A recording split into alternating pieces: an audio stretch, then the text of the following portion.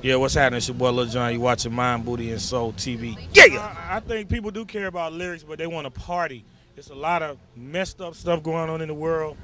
People want to escape from their reality, which is not good. A lot of people ain't got it good.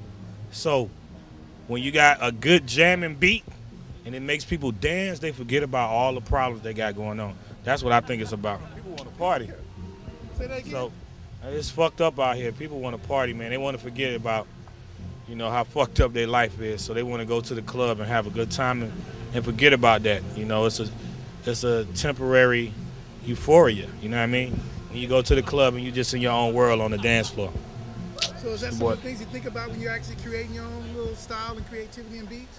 Yeah, when I do my music, I just want people to have fun. My job is to make people release all of the stress. That's what Crunk is about. That's what Lil John is about. It's about making people party. It's about the party. We're not rap stars anymore. We're rock stars, and it's all about the party. And I'm gone. Yeah.